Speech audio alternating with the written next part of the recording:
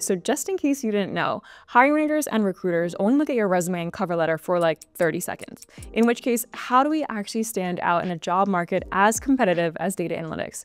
Today, I want to talk to you guys about one simple change that will make you unforgettable to hiring managers. And I promise you, if you do this, it will dramatically up-level your ability to get interviews, replies, and ultimately get that data job. And stick around because at the end, I want to show you a before and after example of exactly how to do this so that you can apply it immediately. If you're new here, I'm Christine. I'm a former data hiring manager and a data mentor who helps people take the most direct path to starting a job in data.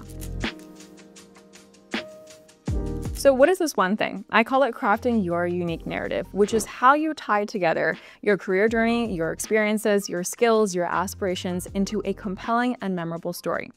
Now, why does this actually matter? There's four main reasons. The first is that it helps you stand out. If you are just painting the picture of a generic data analyst, you're not really going to stand a chance in a market as competitive as data as it is right now, especially if you're transitioning from another industry. The second is that it helps recruiters advocate for you. So recruiters are responsible for pitching you as a candidate to the job board and to the company.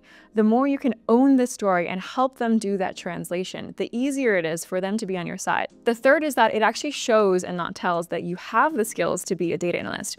Remember that a lot of the data analyst job is actually storytelling, right? Being able to present information in a way that actually resonates with people. If you can't do this with your own career story, it's a bit of a red flag, but if you can do this, it really stands out and shows your ability to communicate. The fourth is that it elevates every element of your job hunt, your LinkedIn profile, your resume, your interview responses. It helps all of them. Of all the things to work on, having a strong narrative is one of the highest leverage things that you can work on.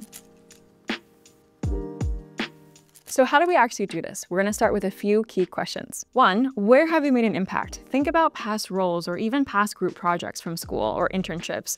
What were your main responsibilities and what kind of problems did you solve? What kind of people did you work with? The second is, what strengths or personality traits set you apart? Maybe you're really good at breaking down complex topics, finding patterns, or automating processes. Where have these strengths actually shown up? And then third is, what's unique about your journey? Your background does not have to be the traditional generic data analyst path. Maybe you transitioned from another field. What skills or new perspectives did you gain through that experience? And how does your experience actually give you an edge? Then you want to align your job search with roles that really highlight and value these kinds of experiences. So instead of trying to mold yourself into some cookie cutter generic data analyst position, you're actually finding the places where you bring something special. So I want to talk to you guys about an example from a student that I was talking to last week. We were workshopping his narrative, and the before version of his narrative was something like this. I've worked at a few different startups, and the first startup I was at, I was mostly responsible for financial reporting, and I used a bunch of different technical tools there, Excel, but mostly proprietary software. And then I actually decided to start my own startup, where I've been doing, of course, the full spectrum of business admin, operations, financial reporting, and general data analytics. And now I want to double down on just focusing on data. When I talked to the student, I realized that he was significantly downselling the uniqueness of his experience and how well these experiences actually translate to data. I asked him questions like, how large was the startup when you started? How large was the startup by the time that you left? What were the unique things that you were working on there? And what were areas where you made the biggest impact? And why did that experience inspire you to go and start your own startup? And how did that process even happen? After he reflected on these questions, the after version of his narrative is something like this. I was an early stage hire at a fast-growing startup that grew to 200 people by the time I was there. And as I was working at that company, I was mostly focused on financial reporting for a $25 million private equity fund in which I used proprietary software to understand the volatility of the fund and use that to help guide strategic decisions across a variety of different departments. I also got insight into a wide spectrum of different business operations and strategic thinking through that role. And so I was ultimately inspired to start my own startup that was actually sparked by my own data analysis, where I used public data to uncover the fact that there was a high income region in the United States that was significantly underserved by their local transportation. And so I started a private limo company. Over the last few years, I've actually used my data analysis skills to help drive strategic decisions at the company. And now I'm just excited to let go of a lot of the business admin and operational work and focus more full time on data analytics. So the second one is obviously a lot longer, but how much of a better picture does that paint of the person? It shows his motivation, his initiative, initiative, his creative thinking, his ability to be strategic and detail-oriented at the same time? And which one of those stories do you think is going to stick with a hiring manager?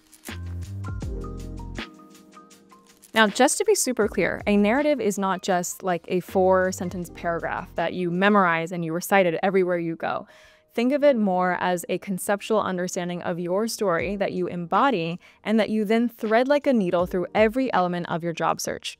So where does your narrative actually live? You can put it in your LinkedIn bio, in your resume bio, and more importantly, you can embody this answer when you start to get to the About You questions in the HR recruiting screen and the hiring manager interview. And don't forget, this will also help you in coffee chats. When you're networking with other people in the industry and they want to know a little bit more about you, this will also help you be much more memorable and help them understand where you might bring value to their own team. You can actually think of it like a music album where every song is different, but each of them contribute to the overall voice and vision of the artist. Same thing here. Everywhere you thread your narrative, all of that comes together to show a really aligned picture of who you are.